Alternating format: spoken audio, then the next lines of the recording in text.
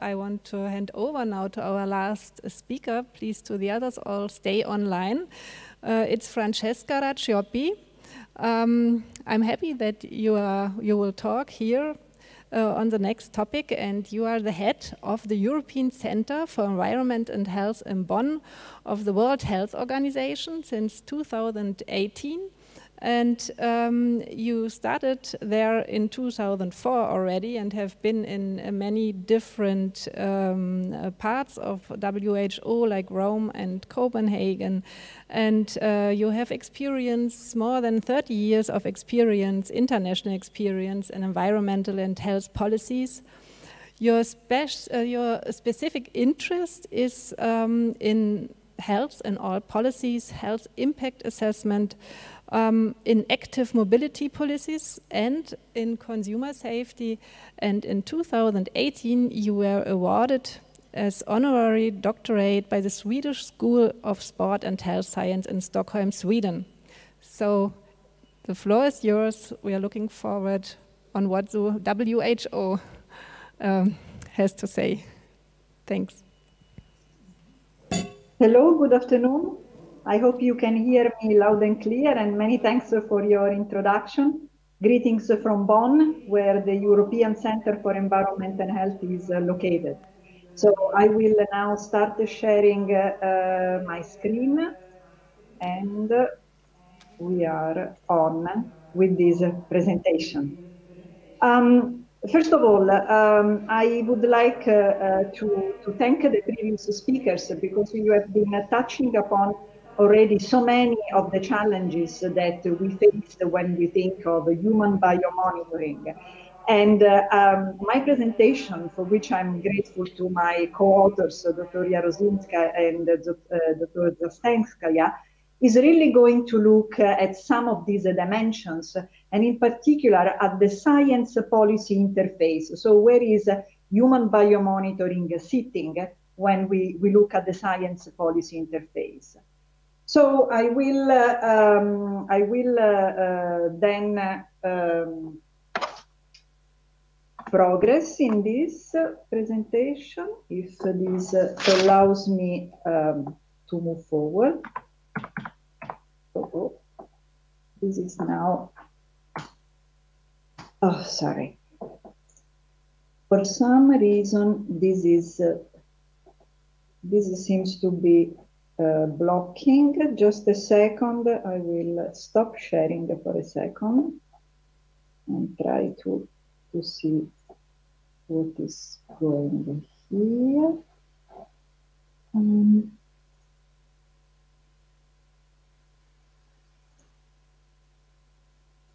Yeah. Okay. So this short presentation will be about the role of human biomonitoring for public health. I will position that vis-à-vis the policy framework which exists for that. And then I will draw from some example of our involvement as a WHO in human biomonitoring activities, from which we have been deriving some lessons and priorities for the future. And finally, I will identify some opportunities for collaboration. And this is, there is something strange with when I'm trying to move on with this. So I think I will, in the interest of time, I will continue my presentation without the slides. Yeah. I'm really sorry, I cannot fix this right now. Okay. So, okay, so I'm here back. And now this is moving again. So it's okay. I'm grateful to the technicians, because you were able to get started with the backup presentation that we sent. This is great. So what is the place of human biomonitoring for public health? We all know that it is a method for assessing exposure, and health risks so that we can promote risk reduction measures and we can go about it. From a policy perspective, this falls within global and regional policies. And this is very important because it is linked to the commitment, the political commitment of the member states to promote and to utilize and to further develop methodologies for human biomonitoring. So in 2017, the World Health Assembly, which is the gathering of all the ministries of health who are members of the World Health Organization, adopted the WHO chemical roadmap for knowledge and evidence, being one of its main activities areas. And this is very important because within the chemicals roadmap, we also identify risk assessment, biomonitoring, and surveillance as one of the key action areas where we and the member states are working together to foster progress, and particularly filling up in scientific knowledge, development of globally harmonized methods and tools, and working towards integrating health and environmental monitoring and investigating the links between exposures and health impact at the community level. At the same time, in Europe, in the European region, our 53 member states have identified Francesca? human biomonitoring. Excuse me? Yes? Yes? May I interrupt you for a moment? Maybe we have a problem with the slides. We can go on with the slides for you here. It's now slide 3. Is it the one you are talking about? Yes. And I will advance and I will tell you how to move, when to move to the next. Yes. Okay, it's still and I'm really happy slide that 3, I sent you a backup copy. It doesn't matter, just tell us when you need the next slide. Okay, thank you. Yes, thank you. And also in Europe, the 53 member states of the European region of the WHO have placed biomonitoring as one of the elements that they recognize and must be acted upon as a matter of priority as they try to push forward the European agenda for environment and health. The next slide, please. So if we look at the different reasons why human biomonitoring is important for public health, we can list very many of them. I will not be able to delve into each and every one of them. I will rather focus, next slide please, on 3 of them. And particularly, I will illustrate how we have been using in the WHO work on biomonitoring to support accumulation of scientific knowledge and the promotion of research, identifying population at risks, promoting policy decisions and monitor their effectiveness, and then also looking at the social economic impact of policy actions. So these are the examples that I've decided to select for this afternoon. The next slide, please. I will start with something which is quite known to, I believe, many of you. Since 1987, WHO and UNEP have been running a global survey of persistent organic pollutants in breast milk. And this is a major undertaking. Since 1987, we have gone through 6 rounds. The last one, the 6th one, was ran from 2012 and 2015. And throughout the process, we have been having 43 member states who have participated in different issues of this survey. Why is this survey of particular importance? It has been of a great importance because it has allowed us to apply common methodology across different countries.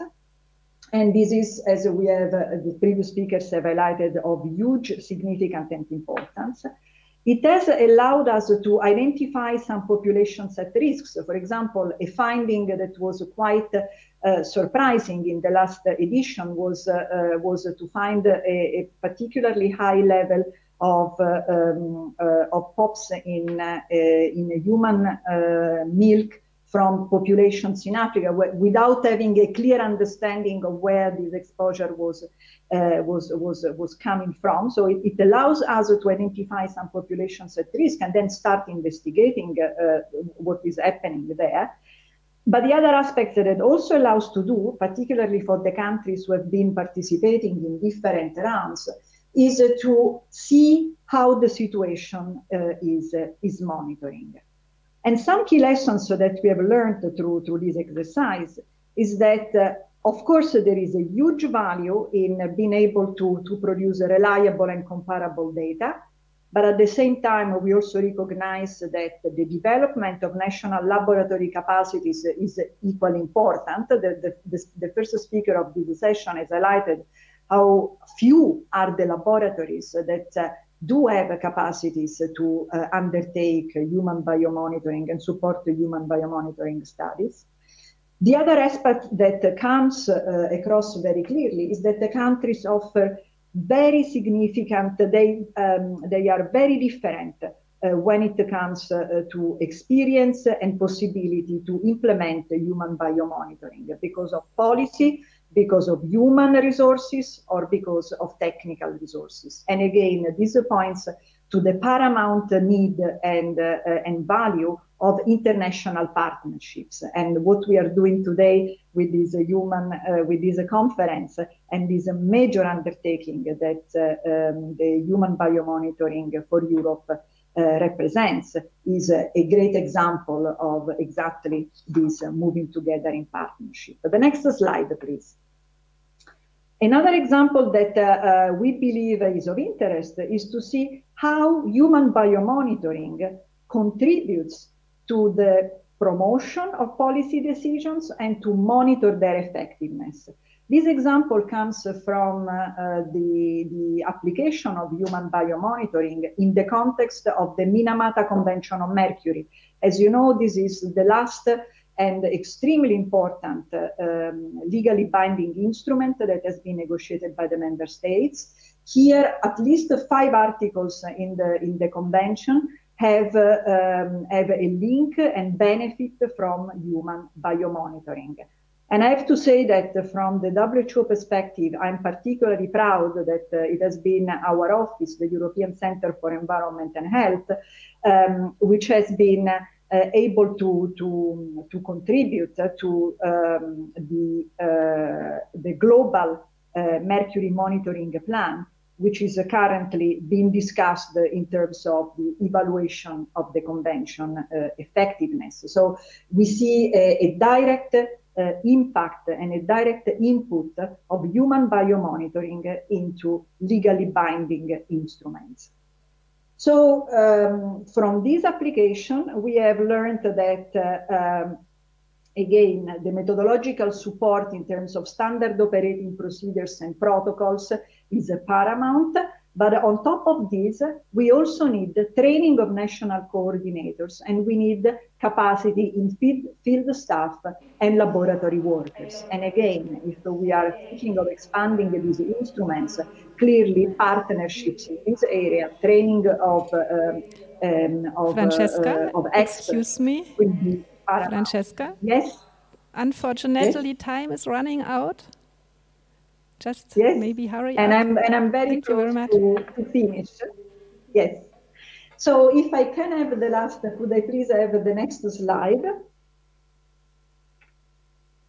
Yes, this is about another classic example, and this comes from children exposure to lead from paints and the prohibition of lead in paints. And this tells us a lot about the difficulty first of, establishing, but also interpreting and living with the so-called reference values. For lead, we have them. It is recognized at 5 micrograms per deciliter of blood level. But we also know that below those levels, there are still effects which are reported, particularly in terms of reduction in IQ. And again, this tells us about Francesca, the difficulty of using and setting. I'm so sorry, but we have to stop here. can we skip maybe the next slide so that you can come to an end? I'm very sorry, but we have to stop here now. If you can move to the second one. Okay, so this is this will I'm touching upon the priorities. We need to fill gaps in scientific knowledge. We need to promote a policy decision in human biomonitoring as an instrument for policy making, and I've illustrated some examples of that. And we have to continue strengthening the involvement of the health sector here. For that, we need the partnerships. So we believe that continuing with the existing partnerships and capitalizing on the one represented by the EU for Europe Human Biomonitoring Project is a great opportunity. And as a WHO, we will be very happy to promote its finding and to utilize them and bringing them across the European region, but also globally. I will stop here. Sorry for the technical glitch that made us wasting a little bit of time. And many thanks for your patience and congratulations for the excellent technical support.